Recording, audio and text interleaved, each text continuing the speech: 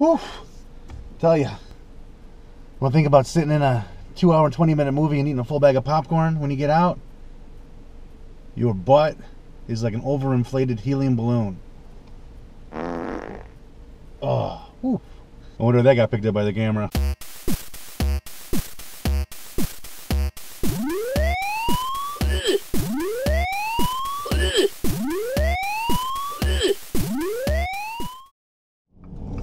Hey, what's up? It's James. I just got out of an advanced screening of the brand new Avengers Infinity War, and here is a red light review. Here's the tip for this movie. You might not want to get the extra large pop. Why? Because you might almost piss your pants like I did. Finally, fucking finally, it's what, been 6, 7, 8 years? How long have they been dropping little Easter eggs at the ends of all the Marvel movies for this final fucking moment? Avengers, the Infinity War. Thanos is on a quest to get all those fucking Infinity Stones and fucking rule the universe. Spoiler! That's right, there's possibly going to be some spoilers. I'm not intentionally trying to spoil the movie, but there's a lot of stuff I want to talk about in the film that might be giving away plot points, could be giving away character deaths. So if you're one of those crybaby bitches who can't handle a spoiler or two, do not watch this video. Do not go past this point. Stop, hit pause, go see the movie, come back and resume. You got it?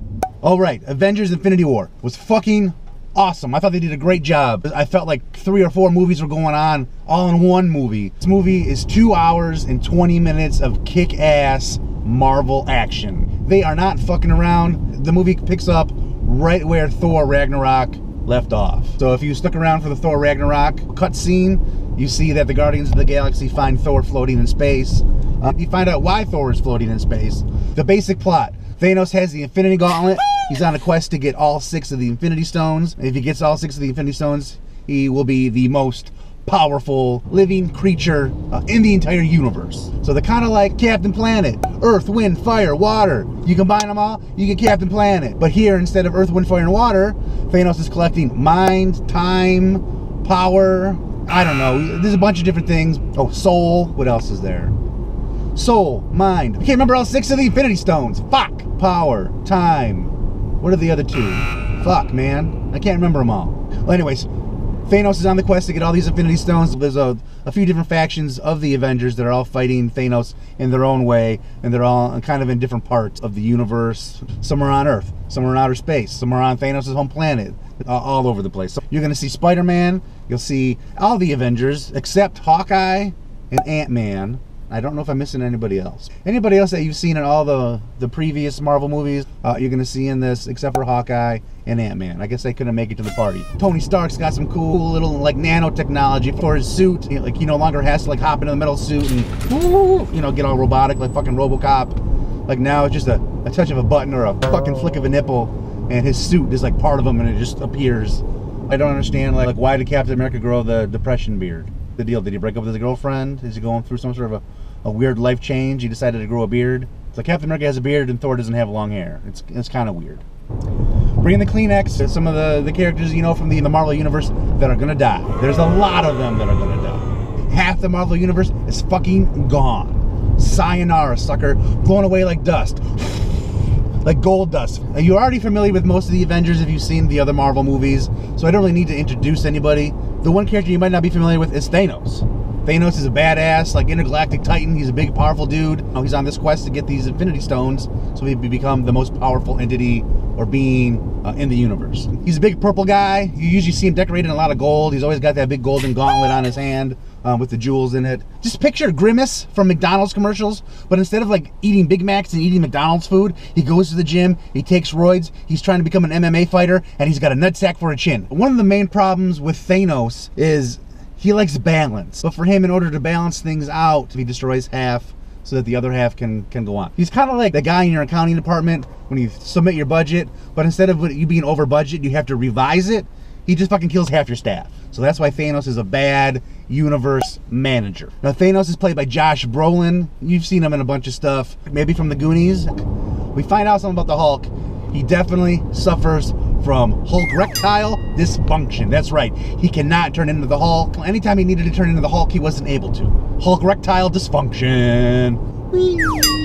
Hopefully it doesn't take place in the bedroom as well. The movie starts off with a fucking bang. You see the Hulk in a boxing match with Thanos. But maybe within the first 10 minutes of the movie, not only do you see a key character in the Marvel's Avengers movies die, you also see the Hulk and Thanos get into a fist fight. Once the movie gets going, instead of like the Avengers being one big group, Iron Man, Doctor Strange, Spider-Man, Mantis, a big chunk of the Guardians of the Galaxy, they all end up in outer space. Then you have like Captain America, Black Widow, Falcon, Vision, Scarlet Witch, Black Panther. They're down on Earth taking care of business. And then you have Thor, Groot, and you have Rocket. They're all in outer space. They have a way to try to stop Thanos, so they're going about that plan. So the fight scenes in the movie are epic. Every fight scene they do is awesome. Like, oh man, there's a fucking fight scene with Doctor Strange and Iron Man and Spider-Man and Thanos. Dude, you can really see what Doctor Strange is fucking capable of. That character is fucking sweet. He really uses his sorcery skills, and he fucking ends up like turning into like a million Doctor Stranges, all battling Thanos at the same time. It's really sweet. There's an amazing fight sequence with Captain America, Black Widow, like Black Panther, and all those guys that takes place like right outside of Wakanda. They're trying to remove the Infinity Stone that's in Vision's face. They want to remove that stone and destroy it so that way Thanos can never have it. But they're also trying to save Vision because he's kind of starting to evolve and turn into a human, but they need the technology that they have at Wakanda to try to remove this Infinity Stone. Thanos sends his cronies down there, and the cronies come with these ships full of what looks like if Venom fucked Goro from Mortal Kombat and they had a dog baby. That's what these things look like. So a huge battle between the Captain America faction of the Avengers and these giant like Goro Venom dog monsters. You get to see War Machine fuck shit up. He's fucking War Machine. He's dropping bombs. You got Falcon flying around. I don't really know what Falcon, he flies. That's pretty much all he's got going for him. He flies and he has some weird drones. Like I feel like in the Avengers, Falcon might be the weakest. I mean, other than Hawkeye, you're one rung above Hawkeye, Falcon. That's it. Sorry. One rung above the guy who can shoot bows and arrows. Really good. You know, but Thanos is definitely a fucking badass. I think once he gets like the reality stone, he's able to like do whatever he wants with reality. In order to incapacitate some of the Avengers, what's he do? He turns them into fucking curly fry. Drax gets turned into like a fleshy intergalactic Jenga and falls apart. Mantis gets turned into like a female alien curly fry. So once the Guardians of the Galaxy find Thor, he's pissed about what happened with Thanos. Thanos killed somebody close to him that he loved. He might not want to admit it on screen. So now he needs a fucking weapon. He wants his hammer back. The guy that forged Thor's hammer, he wants to go to that guy and have him forge him another fucking weapon. Thor ends up at this planet. There's these dwarves that are going to be able to forge him this weapon. And when they show up, guess who it is? Peter Dinklberg. So Dinkelberg's there. They use Dinklage in a very humorous way. Might be pseudo-offensive to little people. So they get there and you find out, fuck man, Thanos is already there. He fucked up this planet or space age, like blacksmith factory, whatever the fuck it's called. The flame to the forge is out. So he's not able to melt any of their mystical metals. And he also took the dude's hands. Dinkelberg's hands are like, they're metal, like just metal bricks. So once Thor shows up, Dinkelberg's like, hey man, I got these plans for this axe. We can make this axe. This should be strong enough to kill Thanos. But dude, you gotta restart the fire. The star is pretty much the source for this fire. They gotta kickstart, almost like you're starting a fucking lawnmower. An intergalactic lawnmower that creates like a fire that you can use to melt the metal to make a giant axe to kill Thanos. Thor and Rocket kickstart this fucking forge. They jumpstart the star. All of a sudden, it's shooting flames into where it needs to shoot flames. Start melting this metal. The fucking flame goes out, like the iris, to allow the stars like death ray or sun ray or fire ray or whatever come through to heat up the forge to melt the metal. The iris is broke. Thor's like, don't fucking worry. I got this shit. I'm gonna go in there and I'm gonna hold the iris open. If you ask me, for it to be some sort of a crazy intergalactic blacksmith station, that's a very poor design. The fire feed that heats your shit to melt the metal is also right in the middle of the fucking ray that melts the metal? Poor design. Maybe you put that lever or whatever on a different part. It's not gonna get fucking melted if somebody needs to operate it, or if there's like a manual override. Poor planning. You guys gotta, think this through. So anyways, they get the fucking forge fired up and they get the axe. Overall, I think they did a great job with the movie. I had a blast watching it. 2 hours and 20 minutes didn't feel like 2 hours and 20 minutes.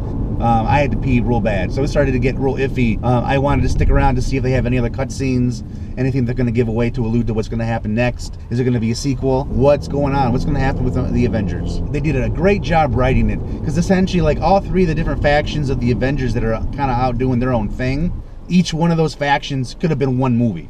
So you're getting like 3 or 4 movies in one big movie. And I feel like as each faction hitting key plot points in their story arc at the same time, they're building up all this excitement, and then they cut to the next faction, building up more excitement, cut to the next faction, building up even more excitement, cutting to, oh shit, here's the big payoff. Writing wise, they did a great job keeping the viewer interested. There's so much shit they need to cover in this movie and try to get in the film. I'm actually impressed with everything that they got in there. But if you're an Avengers fan, if you liked any of the Marvel movies, this is a fucking movie for you, 100%. Because personally, I thought Black Panther was good. It was Marvel movies on safari. This fucking movie, awesome. Better than Civil War, better than any of the other Avengers movies. Like, there's not a lot of bad things I can say about it. The story was interesting, plenty of action, there's still plenty of humor. Everything that you'd love about the Marvel movie franchise, it's all in this. Like, they've got this down to a fucking science. Disney is printing money when they make these Marvel movies. People are gonna see it, people are gonna have a good time. There's a couple moments where the special effects let me down. There's a moment where you see Don Cheadle in the War Machine outfit, and you also see Bruce Banner in the Hulkbuster Iron Man suit. Like, I feel like they dropped the ball on that one little scene. So like Rocket, he likes to steal fake limbs, arms, eyes, that kind of stuff. And there's a moment in the movie where that kind of obsession that he has plays a part. So I thought it was cool that they included that. Had you not seen the first Guardians of the Galaxy, it might not make that much sense to you. But holy cow, man, if you're a fan of the Marvel movies, there's no way you want to miss this one. Fucking go see it as soon as you can. You want to see this movie ASAP. As long as you got 2 hours and 20 minutes to spare, go see it. Sit through the credits. There's a big clue as to what might be coming next. Weird symbol. They show you a weird symbol. I don't know what it is, but it kind of looks like an ugly Christmas sweater pattern. And I don't know what the symbol means, but I have a feeling it's a clue to what's going to come next. Woo! Alright, well, that's going to do it for this Red Light review. Avengers Infinity War. Go see it as soon as you can. 2 hours, 20 minutes, non-stop Marvel character ass-kicking. Hope you enjoyed the review. Don't forget to comment and share. What's your grandma up to? Maybe you should check in. Shoot her a text. Maybe include the link to this movie review. Comment about what you think of the review, what you like, what you dislike. Also, let me know what you thought of the movie. Don't forget, subscribe. Click right here. You see my face? Click right here on my face. Subscribe to my channel.